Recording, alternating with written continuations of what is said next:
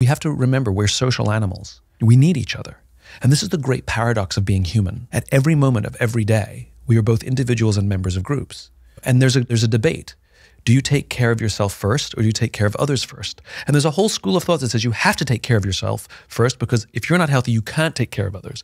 And there's a whole school of thought that says, no, you have to take care of others first, so that when you're in need, they'll be there for you. And the answer is you're both right and you're both wrong. It's a paradox. It's a struggle. And every day we're faced with sometimes big, but often small choices. Do I prioritize myself at the sacrifice of the group, or do I prioritize the group at the sacrifice of myself? Maslow, like Maslow's hierarchy of needs.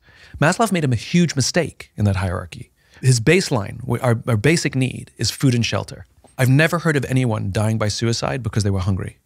I've heard of people dying by suicide because they were lonely. And yet, social relationships in Maslow's hierarchy is number 3. That doesn't sound right. It seems like there's something more important to human beings than just food and shelter.